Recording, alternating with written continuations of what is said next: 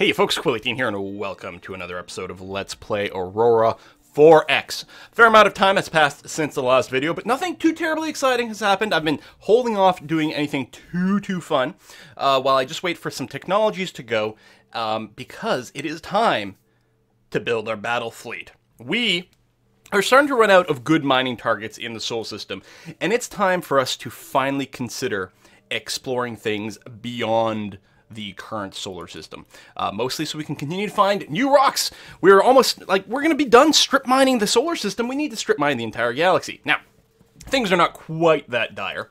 I have finally set up a proper mining colony over here on Mercury. It's actually got 200 auto mines. It is mining over 10,000 units of minerals per year. Keep in mind, a mice driver can only do 5,000 units per year. As a result, I currently have two mass drivers on Mercury. We may ship out a third one a little bit later, because what's going to happen now is we're actually going to start to accumulate a stockpile of stuff on Mercury. And really, I mean, it's not like it's going to deplete anytime soon, so probably another mass driver will actually be called for. How are things going on Mars? Well, the terraforming is still happening. The rate's gotten not too bad. It can actually do a full atmosphere in almost just a little over 5 years now, which is much better. We're about halfway, actually almost 60% of the way to our goal of having 1 atmosphere worth of oxygen, and that's just increased. We got a bunch more technologies that came in. I was able to research more of the atmospheric, the terraforming technology, so it's happening a little bit faster, which is going to be really nice when we move all this over to the moon. So we've got that, and at some point we can also terraform Mercury. Mercury's a little bit more intense. It's got a 16 planetary suitability. And that's because of its incredible temperature. It's insanely hot over there. But I think what we can do is use anti-greenhouse gases to basically help block out some of the sun and bring the temperature down on Mercury. And we will get there a little bit later. So, what are we looking to do right now? Well, to build a fleet, I have gone and researched a fair amount of engine technology. I don't know if we can really see here. If I go and look at power and propulsion, I mean, I still have lots of things queued. I really want to finish this this fuel consumption of 0.5 liters per engine. I want to finish that before we design our ship. And actually, I guess, you know what I'm going to do?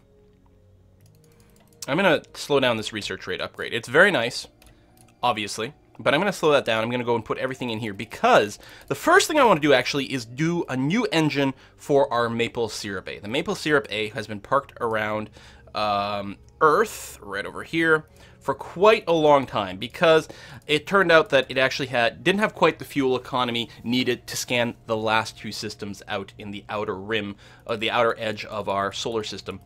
In addition to that, we really need to get a grav survey ship up and running. Both those things will be relatively light little ships that are just designed to do some little scouting. I could add a grab survey thing to the Maple Syrup A's design, but I think I'm going to design a separate ship for that. So, what we're going to do is we're just going to advance for now. When was that tech going to finish? It's the engine consumption. January 56, so we've got to wait another half year. I'm going to go 30 days at a time over here.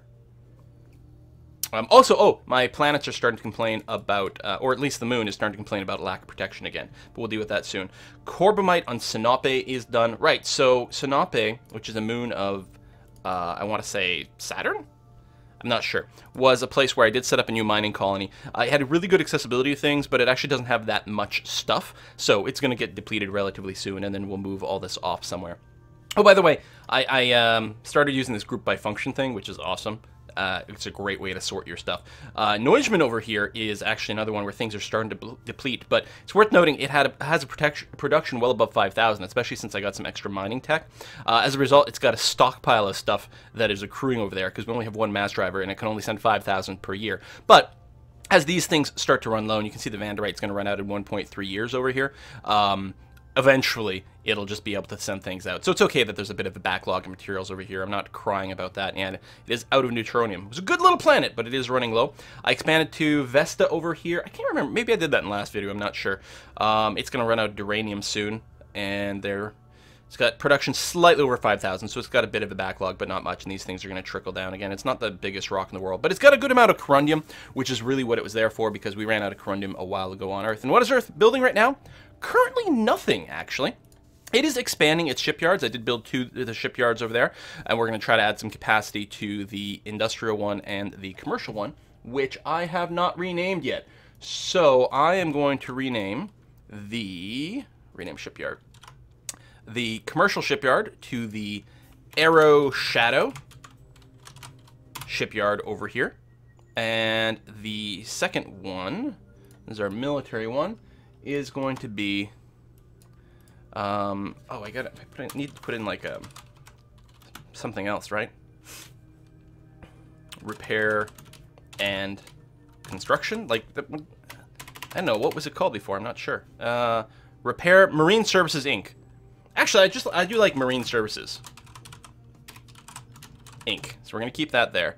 And Arrow Shadow, we do have to add, tell you what, let me just auto rename so we'll get an interesting little footer. There, oh, and Sons, I like that.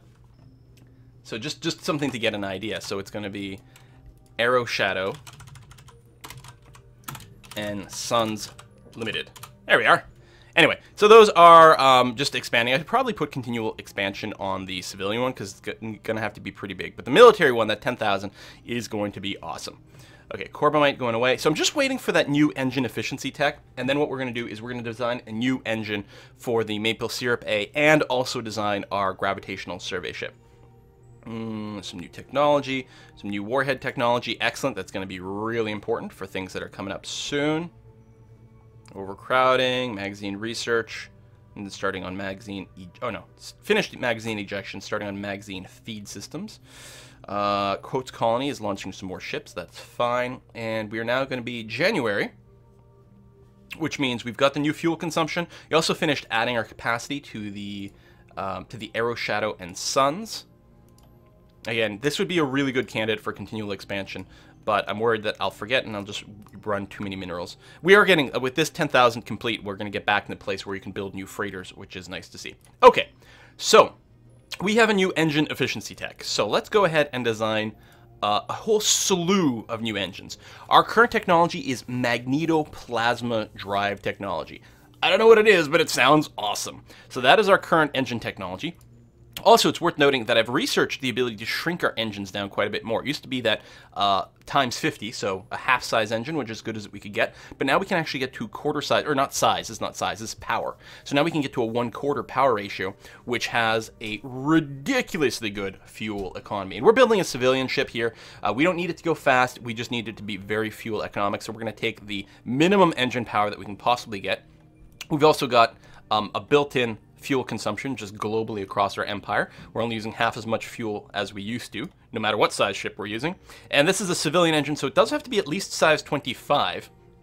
I think what I'm going to do is go to the size 50, though, for maximum fuel efficiency. It's going to be a 200 engine power commercial magnetoplasma drive. I think we're getting a new company for the magnetoplasma stuff. This is going to be Dorava Magnetics Inc. This is the company that's going to make this. So they've come up with a new drive system. This is the commercial variant of it. At 200 engine power, that's not any more powerful than any of the engines that we've done before. We have something else that has 200 engine power. But this is going to have like a ridiculous amount of range compared to the others. It's going to be ridiculously fuel efficient. We're going to be able to go anywhere with this. So we're going to create that one. We're also going to create a military version of our magneto drive. For our military, I mean, we could use the commercial engine for our military ships. It's perfectly fine. But what I think I'm going to do with the military, I'm willing to accept a less fuel efficient design in exchange for getting a better power to weight ratio.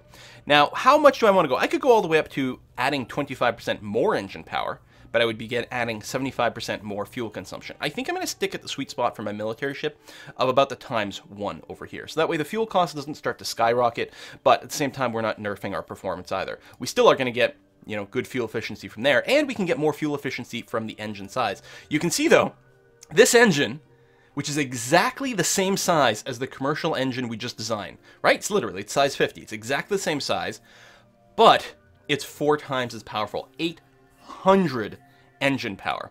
Now that's a size 25, which is a pretty large thing. Unfortunately, for some reason, the Aurora 4X wiki is always offline these days because of too much traffic. I can't imagine why that might be, you guys. And I don't remember what the weight per hull size is. There's this button over here to show size in tons. Oh, it works. It doesn't work for a lot of components. Oh, that's good. Okay, so I think it's times 50, which I guess we could see quite clearly. If I set this to times 10. Okay, yeah, so it's the weight times 50. So if this is a 2,500 ton engine, that might be a bit too much for us. I don't know how big of a ship we want to design. I've actually got, we're going to load up a spreadsheet in a moment here for our military ship design, which I want to talk about very soon. But I really want to target somewhere around 5,000 or 6,000 tons. So if our engine itself is 2,500 tons, that might be a bit much. So I think our military drive will actually be designed at, say, 25 hull size, or 1,250 tons. That should leave a lot of room for other systems. It's 400 EP. Push comes to shove, we could always throw 2 of these on, or redesign it. Although the design, I mean, this is going to cost 2,000 research points just to complete this design, which is pretty pricey. So we'll tell you what, we'll go with something like this. So I'm going to create that. It's the Durava Magnetic Inks is also going to come out with this variant of it. And we're going to go ahead and close this out. Now we're going to have to research that stuff. One of the things I want to do, one of these screens gives us all our designs, doesn't it? Not getting tooltips. I'm sure there is a screen. Oh, view technology, yeah. I often open it from a different screen. If you go to your design view, you can hit view text over here. So that will open, not that screen, this screen over here. That shows you all our technologies. What I'm going to do is I'm going to go through and I'm going to obsolete all our current technology. Because all this stuff that we use to build our PDCs, they're completely out of date. We have so much better technology. What else do we have here? All of our old engines. That's interesting. Why is this in the list? Hasn't actually been designed yet. I didn't do the research. Oh! Maybe I did try to do a design here. Because this is, I don't think, the same fuel efficiency. I don't think this is the one I just designed. I'm pretty sure that's another one. Hey, remember the Light Corp? 2.5 engine power. Our very first engine that we designed. We've come a long way. Let me check over here under Power and Propulsion. Yeah, the 2 Durava Inc. engines are in here. I think the other one is one I just did as like sort of a test to fiddle around with things. Look at the difference in research between the commercial variant and the military variant. Anywho, we're going to go and grab Laura Hansen over here, who's up to a 60% research bonus. Amazing. And she keeps getting promoted, so she can run a lot of labs. We're going to get her going on the commercial engine. And then I'm going to click here to select her. I'm going to click on the military one and then hit Q. So she'll work on that as soon as she's done. You can see we can keep researching more and more fuel efficiency, all kinds of different things. We're going to get her research these 2 engines first, and then we're going to see what we want her to do after that. So let me just go and advance in 5-day chunks until she finishes the first engine. Excellent. Okay, the commercial engine actually just finished in the 5-day chunk, which is perfect. Now, what we're going to do, our designs over here, we're actually going to go and obsolete a lot of these too. Did we ever build the dead meat?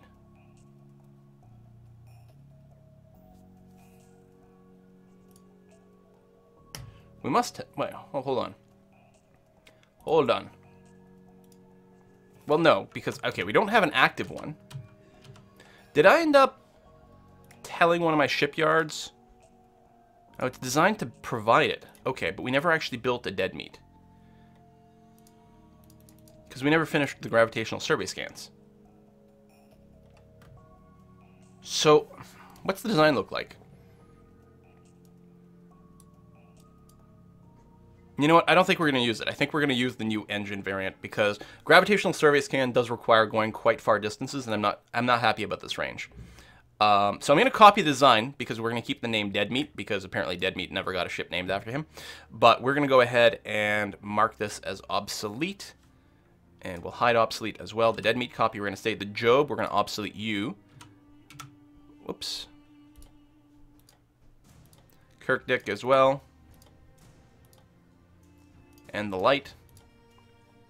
Maple Syrup A, we're going to create a copy of you. And we're going to obsolete the base version. The Prestonian was never a real design. It was just like the next name that came up when I generated a new class. And the Valdir cargo ships, we're going to obsolete you as well. Oh, and the Speedy Savant. You're super old. Okay, there we go. So, the Maple Syrup A copy. So, this is going to be exactly the same as our current Maple Syrup A. So, this Maple Syrup A is our geological survey sensor ship. Technically, we have a few more of these things to scan in our system, and we would like a new design to scan wherever we go next. So, I'm going to rename this. I'm going to call this the Maple Syrup A Extra Sticky. Should probably just call it the Mark II, but I kind of like this. So the maple syrup A, extra sticky. We're going to remove the old engine. So look, the power is going to be exactly the same. 200 engine power, 200 engine power. I believe the weight will also be exactly the same. So right now we have a weight of 3,300 tons. And the speed will be the same. We'll still be at 3030, assuming that the tonnage is the same. Let me try this. No, it's actually slightly lighter, which is interesting. So we get slightly more speed because it's lighter. But here's the important thing. With the old ship, we had a range of something, I got rid of it too soon. We had a range of something like 30 billion kilometers. I guess I can check.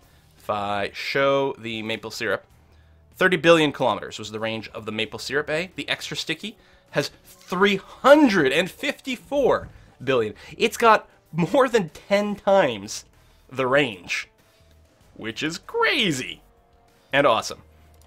All right, so that's the maple syrup A extra sticky. We're not making any changes to it. We can make sure it's on the newest armor. If you can't choose what the armor is. There's not a pull down for it. Ship's automatically designed with the best armor, but if you make a copy of an existing ship, it could still have the old armor in its memory. So there's a button down at the bottom right here for new armor. If I click that, there, it switched from the, the high-density duranium to composite armor. Still only has an armor rating of 1, but that saves a tiny bit more weight as well, so we squeeze out a little bit more speed. Excellent. Okay, so that's our maple syrup A design.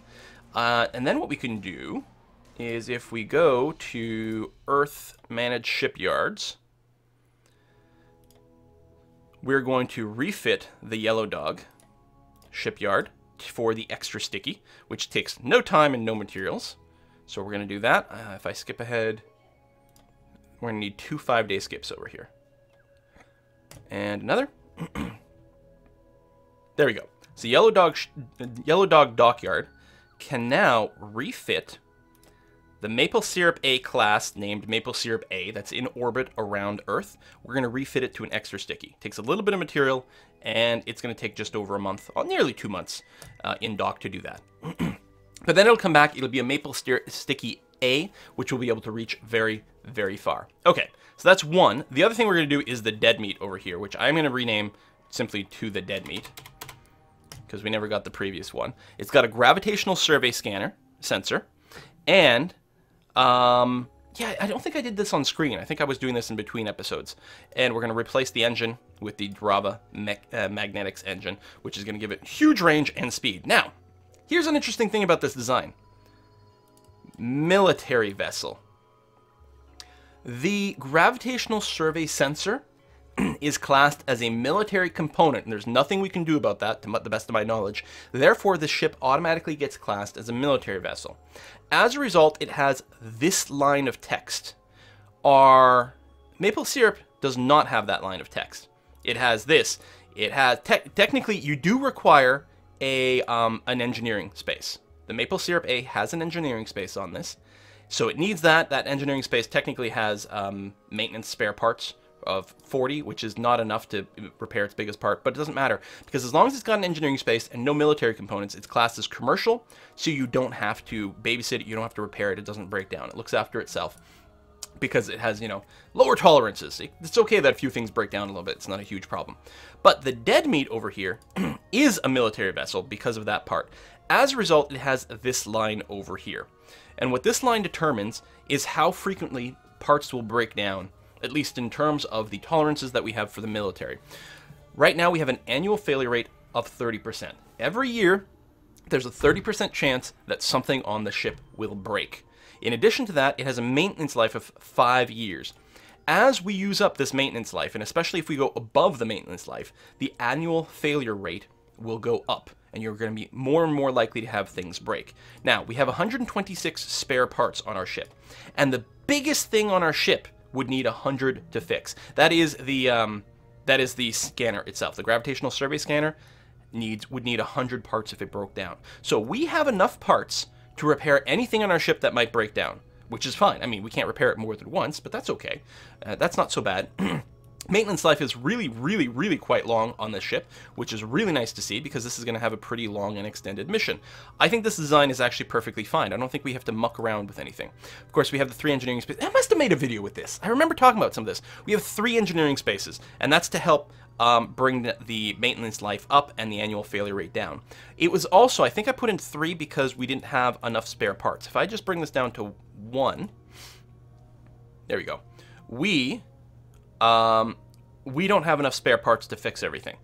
So if our scanner broke down, we would be screwed because we wouldn't be able to repair it. Also, our annual failure rate has gone up dramatically. Now, what I can do is add a maintenance storage bay. This will add 1,000 more supplies. So then we have more than enough to repair everything, but note that the annual failure rate didn't go down. In fact, it went up. So we have a bigger, more complicated ship, and we don't actually have any more engineers. So I think the thing for this design actually will be, there we go, something like that. 2 big engineering spaces and 1 small one. Annual failure rate of 34% when we have just enough parts to fix any one thing that might go wrong, which I think is going to be perfectly sufficient. Hopefully. It's not a high priority ship, so it's probably going to be just fine one way or to other. Alright, so this is the design for the dead meat. It has huge range, and it can do gravitational surveys for us. Sounds great. So, we're still waiting for that other shipyard to finish its thing, and we're only really going to produce 1... Oh, did the refit finish? No. Oh yeah, this is just not updated yet. If I skip ahead, it's going to tell me that you're refitting. Oh, well, that's a shipyard activity. That makes sense, actually. That doesn't show up. I'm going to wait until the maple syrup A gets finished. Then I'm going to refit this yard to build me a dead meat, which hopefully has been classed correctly. Yeah, we'll get it to build the dead meat. And then after that, we'll go and do, I don't know, something else. We might redesign our cargo ships, for example. It's going to be much nicer to have more fuel-efficient cargo ships. So A, we waste less fuel, and B, they can go a lot further, which is nice. Oh, Cargo Task Group 1 finished the automated mine job because we are officially out of automated mines on Earth. Notice the mines itself. I had about 400 mines on Earth, I think is the amount we built up to. I converted 300 of those into automated mines. Converting the mines is cheaper than building them. So automated mines normally take 120 and 120 to build, but converting an existing mine to automated takes only 75, and we're starting to run low on minerals on Earth, so we don't really need as many conventional mines here anyway. The biggest thing we are going to have is the sorium over here, and that's okay. So we're relying more and more on external shipping to send us that. I think, oh, I have an extra mass driver. Excellent. Because I was going to say on Mercury, which is where we keep sending these things, we could really use a 3rd mass driver. So let me go ahead. It's going to be a very simple little job. For Cargo 1, you're going to go to Earth. You're going to load 1 and only 1 mass driver. And then you're going to go and unload on Mercury over here. Unload all installations. And then go back to Earth. That might honestly be the last job that we do for these guys. In fact, we should also scrap the colony task group. Oh, bunch of research labs just finished. We finished...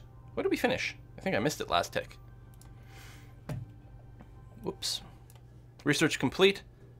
Oh, into the military drives. Excellent. So we're going to need those for our military ships. We can probably start working on them now. So now the question is, what do we want to do with our labs? Well, I want to get the next level of grab sensors. These are our active sensors, which are going to be important for our missile systems. We'll also go and put a little bit into this, and... Oh, that's your cap. Is that it? I think, okay, so that's fine. So let's go and put it into the magazine feed system. Basically everything that we're going to need to actually get our ship going, and they're going to finish at roughly the same time. Here, we can pull a lab off. Oh yeah, we really weren't getting much in the way of efficiency from the additional labs anymore. So we'll slow you down a bit, speed you up a bit. So you'll finish all roughly the same time. There we go. So we finished the military thing. I'm not gonna start designing the military ships yet until we get here. Although this is gonna be a great time to find out if we're basically in the ballpark for our military design. So let's just make a dummy little ship here. We're gonna throw on the military engine.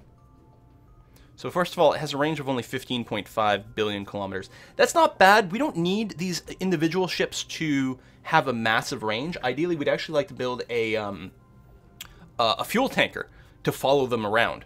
A nice big slow fuel tanker, but that can hold a lot of fuel. Meanwhile, these stay light and very fast without much range. But that seems a little low. We'll probably want to give them a second one. Right now they're going at 12,000 kilometers per second, which is great, but we haven't actually, obviously put any systems on here. So what I'm going to do is I'm going to throw on some heavy systems just to bring up the weight. Oh, that's not actually very heavy. What's a heavier thing? Well, not the recreational. Actually, no. That's way too heavy. There, this should be very nice. Now we're in a range of about 5,000 tons. We've got a speed of just over 400 kilometers per second. Yeah, I think that's probably okay. Or 4,000. Did I say 400? I think that's probably okay. So once we get this up to maybe even 5,000 tons, depending on how many missiles and things we actually load on here, well, our speed will probably be sitting right around 4,000 kilometers per second, which I think is more or less what I'm going to ballpark. We could build an engine that's twice as powerful. Obviously, it will weigh twice as much. And right now, the engine is about a quarter of our weight. The bigger engine would be, would maybe be close to about half our weight, right? Because if we're looking to design a ship that's 5,000 tons, and the engine is 2,500 tons, so 50% of our ship would be engine, which I think is overkill. I think it's too much. I don't think we'd get efficiency. Plus, the engine has to push itself around. So I think we're going to be quite happier with the engine design we've got here. I think I'm going to be very satisfied with that. Okay, so I'm just going to delete this because we're not actually building that ship. We are going to wait until this missile technology right here and the sensor technology finishes, at which point we will design all of our weapon systems. Oh, and I was going to scrap some stuff. Yeah, I think we're going to do that. So manage shipyards. I don't know. I think anyone can scrap it, technically. Like, Sarvoth, you're not doing anything. So can you scrap the Job that's sitting in space? It looks like the answer is yes. Excellent. Do that. And actually, this one here that's doing the capacity, can you scrap the Valdir freighters? Oh, there's no ship in orbit, right, because there's still got a mission going on. Fair enough. But I think we're going to do that, and I think we're going to redesign those ships in a moment here. Or we'll use the civilian shipping more often, because we can just, put in commands and orders and stuff like that. Yeah, insufficient military protection. We're getting there. Cargo Task Group 1 finished its orders, and I think I'll scrap one. I might not scrap them both. Oops. I might not scrap them both, but we can probably trim one away, get some of those resources back. And I think the plan will be to get rid of both, but let's scrap the Valdir 1. Or the 2, sorry. We'll keep the Valdir 1 for a little while just so we have options. But we'll start to use the civilian shipping a bit more. Civilian shipping doesn't use us any fuel of ours, which is really nice. This is a graphic glitch. It shows these cargo groups and colony things like moving away. They're definitely in orbit around Earth, but yeah, they move oddly. Okay, we finished the magazine feed system. Oh, missile agility. Now, we don't need to... We could start working on our new sensors, even if the missile agility hasn't finished, which is going to be okay. Turret tracking speed is also going to be very important for our close-in weapon systems that we want. I think what I'm going to do is I'm going to finish the grab sensor, and then we're going to start building our active sensors, and then while we move more labs over to our actual missile research. Tracking speed is done, so we've got some labs. Do we want to get more tracking speed? That wasn't here. I think that was under beam weapons, or energy weapons. Turret tracking speed. Yeah, it's starting to be pretty pricey, so I don't think we'll worry about getting the next level of that right now. Under missile and kinetic weapons, we may want to get some more of those, but I think I'll hold off. What I'm going to do is I'm going to throw more labs over here at Ethan Wilkins to work on his missile agility. So March and May. So March, which we are in March now, I think one more tick actually is going to finish that active sensor. And it did. Good. Now, how is our sensor tech looking otherwise? Next active level tech sensor is pretty high up. We do want to get more beam fire control range for things. So actually, I'm going to get started to work on that. This is going to be useful for our CIWS. So sort of a point defense system over here. Did I steal all your labs away? Oh, that's because George Jackson is still researching some stuff. Okay. Yeah, the EM sensor sensitivity, actually that is pretty important. In fact, it's going to be important for our active sensors. So I'm just going to go ahead and queue up some more tech over here. Yeah, you guys keep working on those labs. It's going to be fine. Oh, they're going to both finish in May, which is nice. I need to finish the EM sensor sensitivity before we do anything more. Oh, the refit finished. The maple syrup A, extra sticky, right over here. So it's still the maple syrup A. We just refit it with the new engine.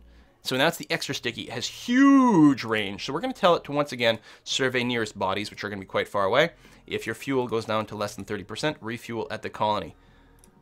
Good luck, my friend. There you go.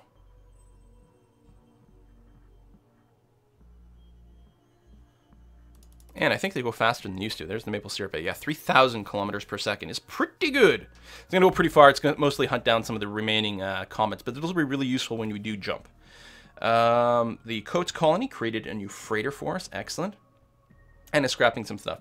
So I guess we didn't actually get around to designing our military ships this time. There was a bit too much science to do and a little bit too much to talk about. But what I'm going to do as a teaser, this is our design for our battle fleet that I figured out. Hey, officially using spreadsheets. Woo! Our battle fleet is going to involve multiple ships that are highly specialized. Our PDC, we designed our PDCs to have point defense missiles, to have long-range missiles, to have active sensors to cover both enemy ships and enemy missiles, plus fire control for our anti-ship missiles and anti-missile missiles. We are instead going to have specialized ships working in concert. They are going to be, just as a label, I'm going to call this a destroyer squadron. It's going to have 3 different ship designs involved.